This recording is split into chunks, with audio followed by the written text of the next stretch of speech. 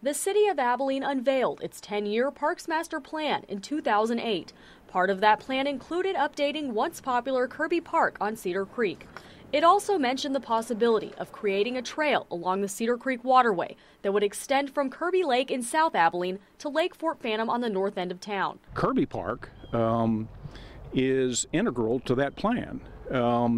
It's right next to Cedar Creek. It's a possibility Randy Barnett with the Cedar Creek Waterway Development nonprofit hopes to make a reality, with water features, bike and hike trails, and even outdoor restaurants.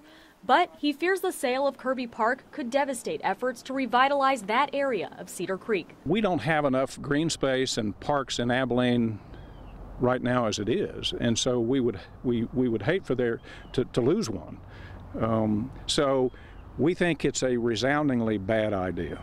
Cedar Creek over there is dry and kind of ugly right now, but the potential is recycling water down Cedar Creek, and we'd have flowing water. This would be an oasis in the middle of Abilene. Barnett says the nonprofit is still in the planning stages for the waterway, which is funded purely by donations, making it difficult to commit to buying the park if the city puts it up for a bid.